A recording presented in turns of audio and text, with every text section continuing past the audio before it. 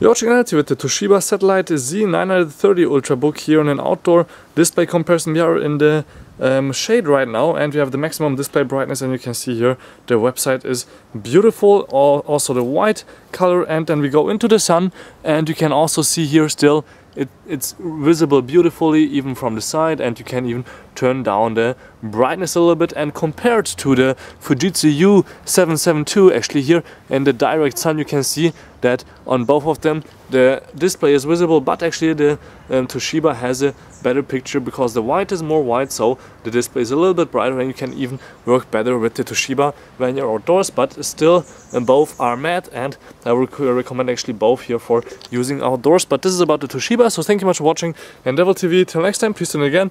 My name is Balazs Gal. This was the Toshiba Z930 Ultrabook here in an outdoor display test.